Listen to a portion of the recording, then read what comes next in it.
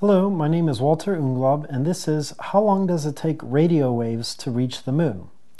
A radio wave is just one type of electromagnetic radiation. In other words, it's a type of light. And what makes radio waves different than, say, colors or the visible portion of the electromagnetic spectrum is that it has very large wavelengths. So radio waves will have wavelengths on the order of a kilometer.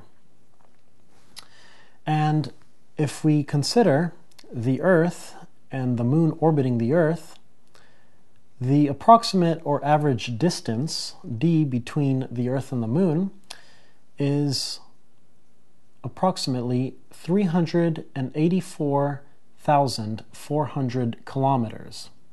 Or in units of meters, if we wanted to use MKS SI units, this is equal to 3.84 times 10 to the 8 meters, where I'm using the shorthand scientific notation.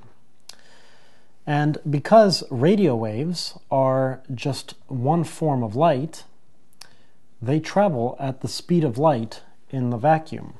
So if we approximate the space between the Earth and the Moon, this space as being vacuum, meaning no particles, then the speed of light is equal approximately to 299,792,458 meters per second, or just approximately 3 times 10 to the 8 meters per second. Therefore, the time it takes for a radio wave to go from the surface of the Earth to the surface of the Moon would simply be calculated by taking the distance and dividing by the speed of light, which in this case, that time will be approximately 1.284 seconds.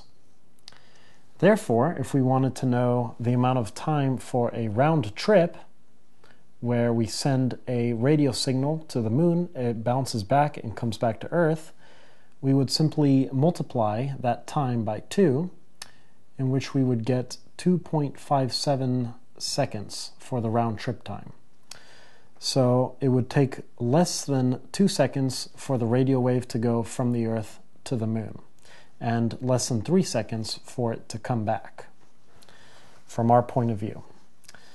My name is Walter Unglaub, and this is How Long Does It Take for a Radio Wave to Go from the Earth to the Moon?